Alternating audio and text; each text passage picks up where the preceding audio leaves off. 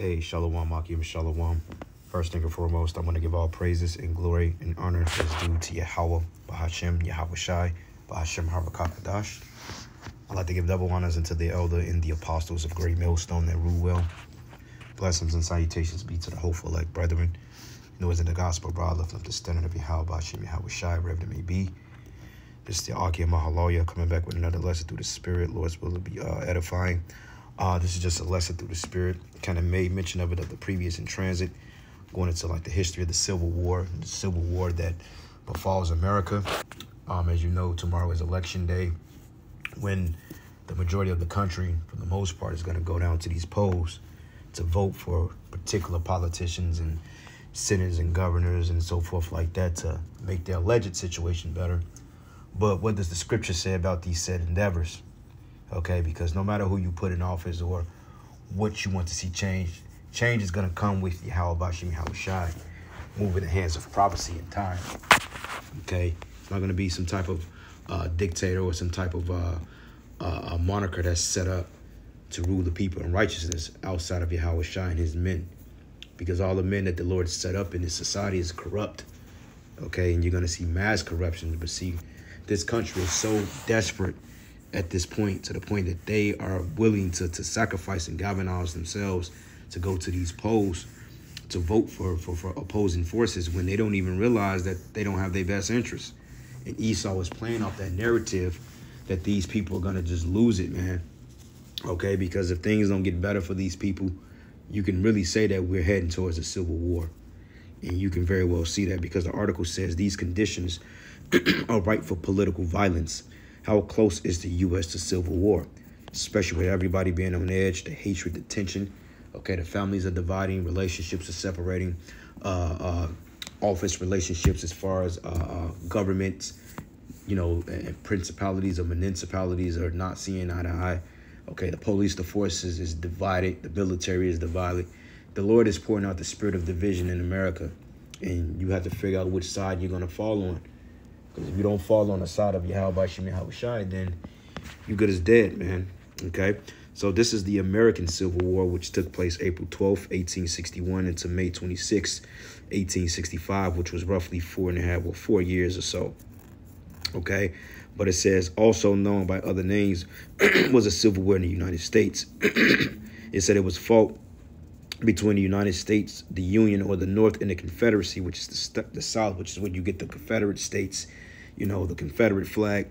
But it says which was formed by states that succeeded. Okay, it says the central cause of the war, Salakia, was a dispute over whether slavery would be permitted to expand into the Western territories, leading to more slave states, or to be prevented from doing so, which was widely believed would place slavery on a course of ultimate extinction, okay? Because basically the North and the South, they had slaves, okay? But see, the North was more on corporate status, and then the South was more like a independent type ordeal, which is your Confederate states.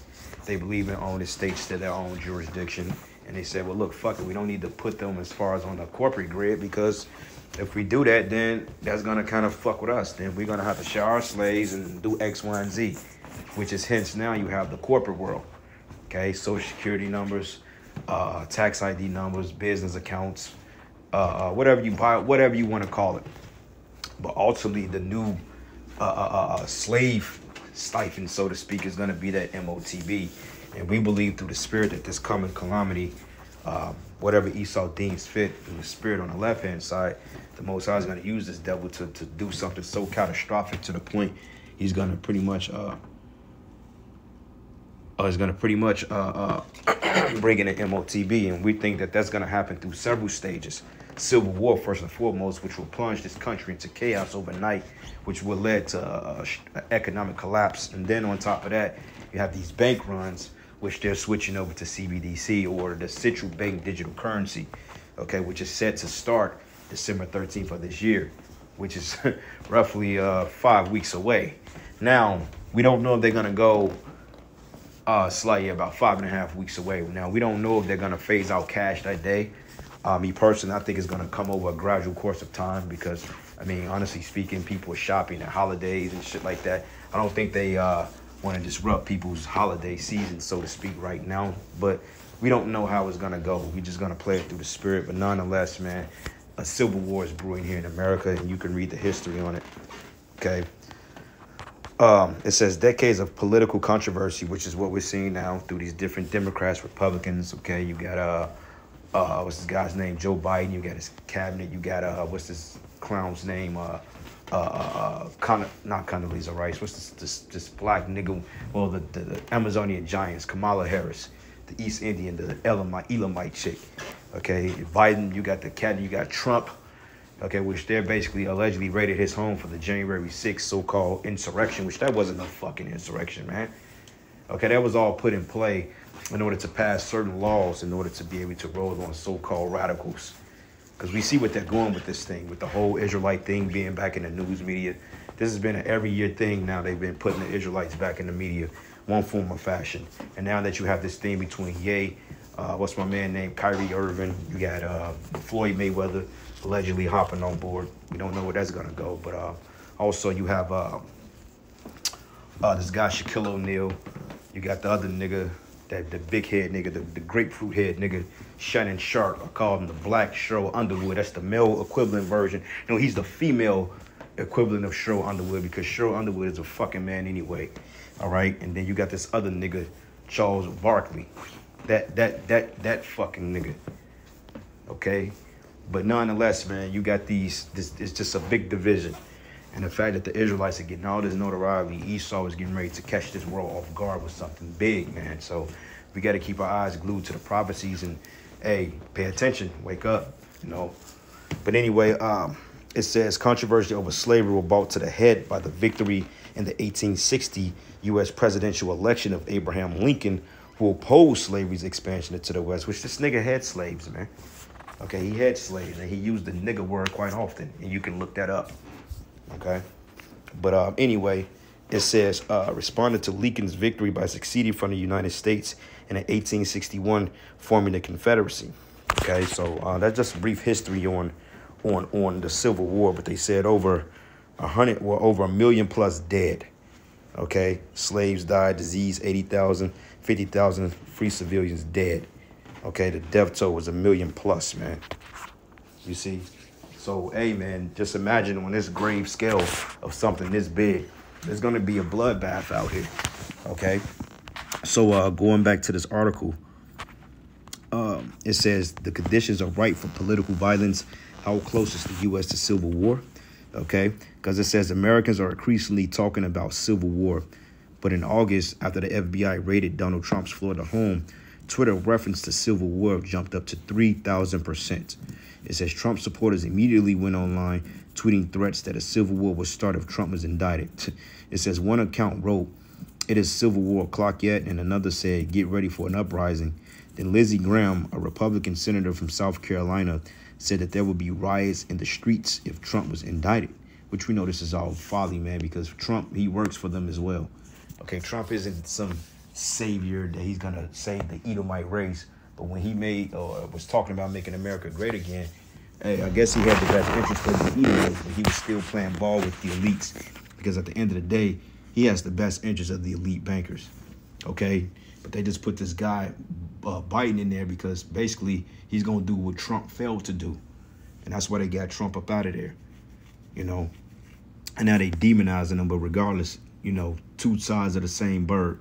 You know, one wing, left wing, right wing. But it's still the same bird. All right. But it says, Trump himself predicted that terrible things are going to happen, but that the temperature wasn't brought down in the country. But perhaps most troubling, Americans on both sides of the political divide increasingly state that violence is justified. But it says in January 2022, 34% of Americans surveyed said that it was sometimes okay to use violence against the government. And 7 months later, more than 40% said they believed the Civil War was at least somewhat likely in the next 10 years. 2 years ago, no one was talking about a second American Civil War, but today it is common. And pay attention. I mean, when you look at the people, when you look at how they are, how they operating, how they deal with one another, you can clearly see that these people are on edge, man, and they're ready to fucking lose it. You see, because, hey, inflation itself That's a driving force behind many people's frustration because they find out that the money don't have the purchasing power that it once did. And then the jobs and then the whole COVID shit, people, they don't have the optimism they once had as far as America being a great country, because they're seeing it now for what it is. And they're seeing that their government don't really give a shit about them.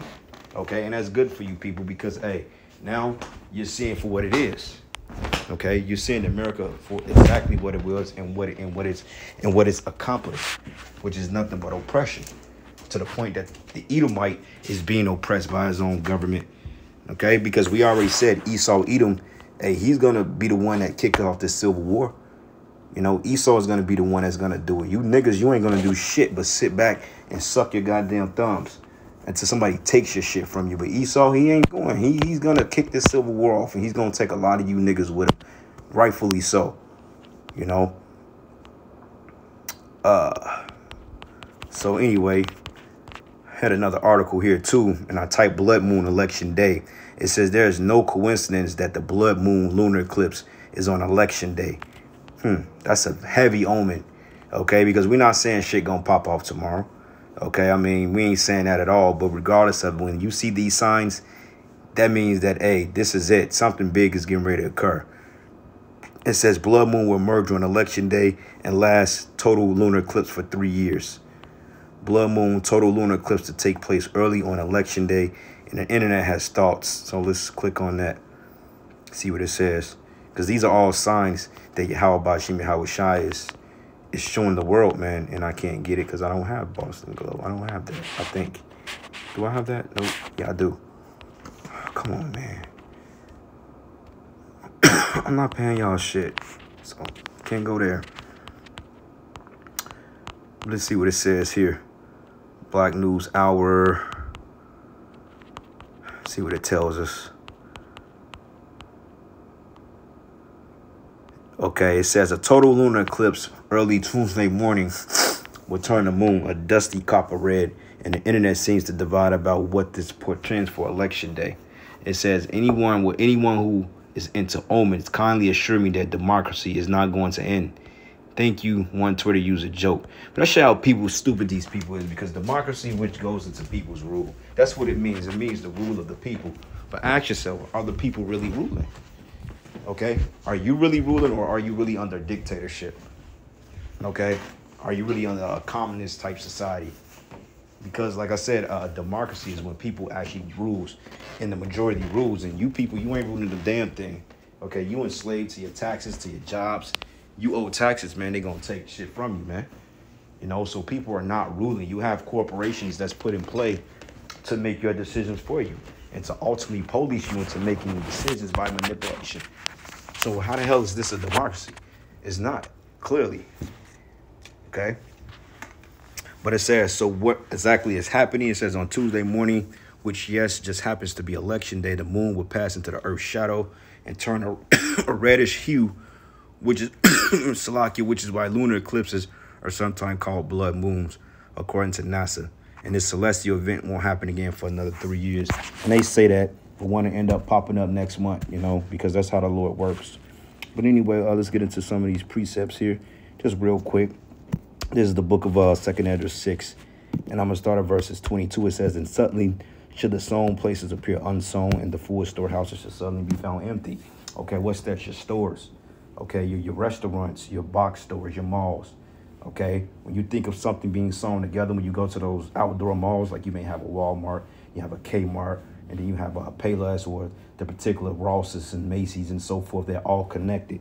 The scriptures say that they shouldn't suddenly be unsown, meaning that they're going to close down. Because another thing, too, is this inflation. Okay, everybody is going to the polls because now they're nervous about inflation. And with the current presidential candidates that's in office, they really believe and they don't have hope for this administration, man. So they're hoping to go to the polls and being able to turn things around. But as stupid as these Americans are, you would think that they would have some type of sense to know that no matter how much you vote, it hasn't changed a fucking thing. Okay, when they put Obama's ass in there, what happened? Shit happened. Okay, he looked out for the rich. He didn't look out for you niggas. But yeah, you niggas are the main one that went down there and voted for him. Same thing with Biden, man. Okay, they giving homosexuals rights. They're protecting the the Jewish motherfuckers, they protecting them people. But yet you Jakes, you ain't got nothing off the hog, you know. And it says, and a trumpet should be given a sound, should give a sound, which when every man hear it, they should suddenly be afraid. And that trumpet is going to come when the destruction comes, man. Because we're sounding the alarm, we're singing a song, we're warning you week in and week out. Okay, brothers are doing shows every single day, getting this information out there. But yet, you know, you turn a blind eye to us. But when it happens and when all hell break loose in your cities, and when they declare martial law in these cities, you have curfews, you can't go down a block without having the appropriate paperwork, then you people are going to be afraid. Then you're going to be yelling, what was those guys on the corner saying? Because you people know about us, man. But, you know, you write us off as jokes. And not only that, you know, you want to have fun until you can't have fun no more. Okay, you like the couple that was on the Titanic until it went down. You know, you missed the lifeboat, so therefore you want to stay on the ship as long as possible. And when it went down, you got plunged under with the ship. That's you people. And it says in that time, friends should fight one against another like enemies, man. Okay, this is a civil war. Okay, because what civil goes into? The civilians, the people. This is going to be a civil war, which they're going to use that to enact martial law. And don't think that it's above Esau to send mercenaries from different countries posing as particular militia groups to set shit off, man. That's nothing light of what Esau can do. That's a light thing because he's known for hiring private security to come in and destabilize areas and blame it on another group when it was him the whole time just to get shit started, just like the Purge. The Purge wasn't kicking off fast enough among you Jake, so what he did, he hired mercenaries from Blackwater, which was those Russian mercenaries, man. Okay? The real deal. You see? So, hey, it makes sense that he has sleeper cells over here already.